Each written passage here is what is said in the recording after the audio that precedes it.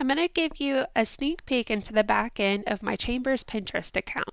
While Pinterest is a lower priority for us, I don't like to spend a lot of staff time on it, but I do like being able to use it to send people to either to our website or just to enjoy our city.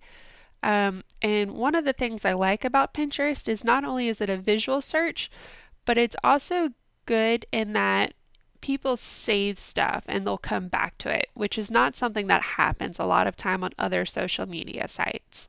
This is what the analytics looks in the back end, and I've set it to 90 days just to kind of boost some of these numbers and to give me more different pins to look at.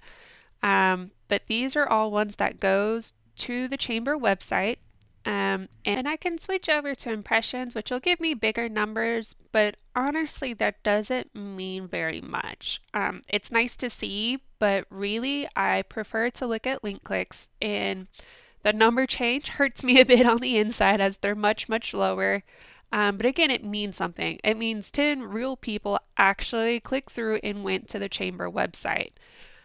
Impressions can be nice because I'm like, oh, maybe 2,000 people are learning about the chamber, but how much are they really getting off of that picture? So that's why I prefer to look at link clicks. And a lot of these are, so that's a blog post. This is actually just an event, but it clicks through to the event calendar on the chamber website. And that's a really easy way to increase website traffic, is to actually just share pictures and link to it on the chamber site on Pinterest. And again, this is not this is not anything crazy, and it's not going to make a huge spike, but collectively this is a little bit more traffic that we would have gotten otherwise. And just to kind of show you what I mean is I'm in Google Analytics, and I'm using my custom social media dashboard, which I've included a link below that you can copy it. So obviously Facebook is our top performing social media network, and that's not a surprise at all. But what is interesting is that Pinterest is actually second for us. And again, while there's a huge difference in the numbers, interesting that Pinterest performs better than Twitter or LinkedIn for us. And so these numbers are, um, for the chamber website. So this is people that are clicking through from social media and coming over to the chamber website. And a lot of my posts on these platforms are pretty similar just because I use SmarterQ to push out the same content to different social media networks to save staff time.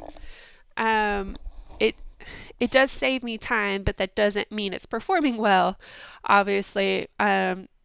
So if I wanted to, I would need to spend time to actually create content specifically for LinkedIn. But I know my community, and there's not a lot of local people that spend a lot of time on it, so I don't worry about it.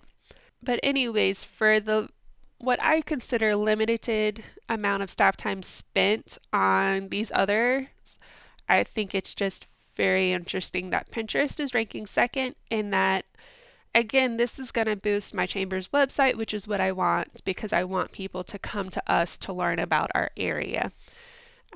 So in addition to the blog posts that I post, sometimes I'll take, like I said, this is a really top popular event. So whatever your big events are, I shared that. And then here's one that's just a chamber member. So this is just a photo I took while we were at a networking event, and I just posted it, didn't even say anything about it. It just links over to their directory listing, and this is just the little paragraph that I copied from their About section. So to give you an idea of some things that you can post on Pinterest to drive traffic to your website, I'm going to show you a few of my posts and talk just very briefly about them just to get your ideas flowing. And then I'll show you one way that I like to customize some of them. So all of the tall ones that have words are probably ones that I've customized to be formatted well for Pinterest, but it is surprising to see some other ones that perform well. For Pinterest, this is a cover of one of my blog posts. So sizing wise, a horizontal shouldn't be performing as better than a tall one, but it is.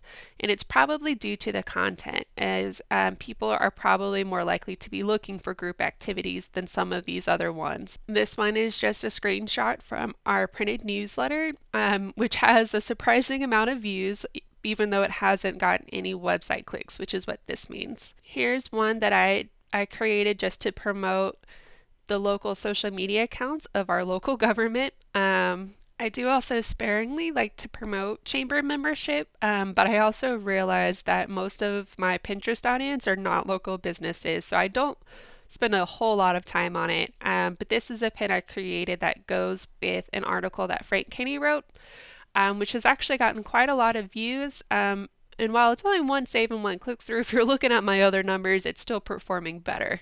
This is one that I pulled from a chamber member's Facebook page, who's a fairly popular chef in the area, and it actually goes to a YouTube video that is actually on the chamber's account, that we recorded a video ad with him. So even though it's not going to the chamber website, it's still promoting us, and we did get at least one click through on that. So as you may have noticed, a lot of my numbers are actually pretty low. But I wanted to be really clear with you. But there are probably a few reasons for this that I know I could work on, and one is just true effort. And you know, if you were actually trying to do a good job on Pinterest and really optimize everything to perform well, that will greatly increase your numbers. But like I mentioned, a lot of mine are automated. So every time I create a new blog post like this one, this was actually automatically posted on Pinterest. I didn't have to do anything other than set it up one time and tell my WordPress account, say, hey, every time I publish a blog post, go ahead and pin this. And it goes, okay. And then a lot of my square ones are also automatically pushed through from Instagram. So again, I'm not spending a lot of staff time, so it kind of gives me more content and fills up my board, but at the same time, I haven't optimized it to perform well. So a lot of these numbers are going to be pretty biased based on how many people are following not just my account, but because on Pinterest you can follow specific boards.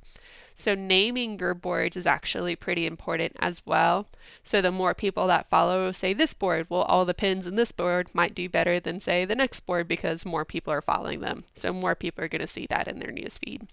So one way to optimize some of your content to do a little bit better on Pinterest is one, to create a pin image that meets their specifications, is to create a pin image by the recommended sizes. And while that changes pretty often, generally you can bet on something that is tall, because when you're in Pinterest feed, everything that's longer tends to stand out just a little bit more.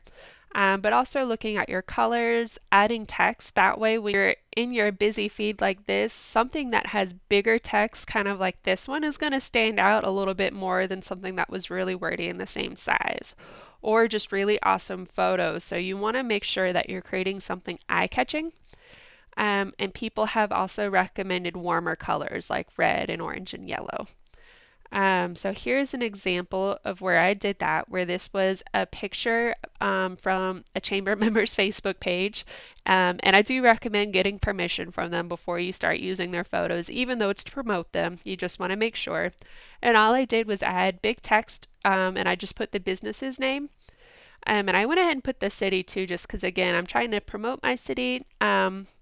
So that's probably going to hurt some of my numbers, but the click-throughs that I do get are going to be better qualified, because it's going to be people that actually know where Little River is are going to be the ones clicking through. And then I just honestly copied and pasted the paragraph from their About section on their directory listing on the Chamber website. And then I linked it again to the Chamber website. So even though we're promoting them, we're driving traffic to our site. So I'm going to show you how I did this, and I'm just going to use a different business. I really like canva.com still, and that's canva.com. And I'm still just using my free account, so you can do the same. And they've actually pre-chosen sizes for lots of different things. So I'm actually just going to type in Pinterest graphic, and these are actually all templates that I can start with. So I know that I personally am looking for one photo, maybe two, with really one section of big text. So I like this one because it's a little bit different from what I've been doing. A fun fact just to maybe start out with is once you've chosen one and you're now in the editor, which is what this is, you could still choose a different template, but when you hover, it'll say free. And if it doesn't say free, then it's not free. But it's actually really still affordable. A lot of these are only like $1. Then we're just going to go to upload, and you would upload a photo of your member business. Again, I've used a template, so I've just dragged and dropped my photo into where they had. And I know it looks a little bit different, but that's because for their template, they had an effect. But I can edit that. You're just going to go through the filter and put it back to none because I want these to actually be pretty normal. And I'm going to change the background color to match something a little bit closer to their logo. And I've selected their group of text. And I know it's a group because it's highlighted more than one thing. And also up here, I can select ungroup. So now I can click away and click back, and then I can choose one at a time. I still like to put our location just because I'm trying to grow our hashtag. Instead of putting the name of the business, I actually want to put, which you can do and that's fine. This time I want to try putting a service that they offer.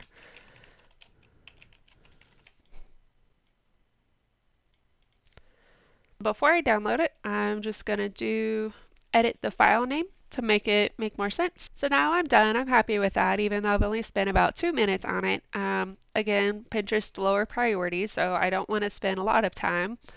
You can then do publish to Pinterest, but you will need to connect your account. And I do lots of different things, so I personally don't like it. But so I'm going to do it the long way, and I'm going to use the download button, and I can change it to a different file type, but I'm fine with the PNG.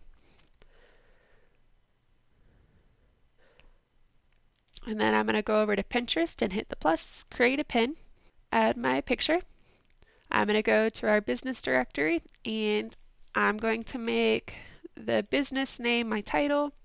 And I'm going to copy their about section and put that as the description. Again, I'm just trying to grow my hashtag a little bit too, so I'm going to include that. And then I'm going to copy the URL. Again, we're on the chamber website, so we're promoting the business, but really we're also driving traffic to us, which is what I want.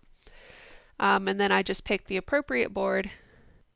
And you can also choose publish at a later date, but you can only go about 2 weeks out. And if you're doing like several pins, I might do like a few a day and space them out so it's not like 20 at one time. Otherwise, I just go ahead and do publish now. So that's one way we can try to make it look a little more enticing. And it also lets people know what they're going to click on. So if they're not interested in group fitness classes, they're not going to click it, which sounds bad, but in a way it's kind of what we want because we want what I'm calling qualified leads. We want people that are actually interested in a group fitness class in Little River to do business with that chamber member. So I hope this was helpful, but as always, I do encourage constructive criticism.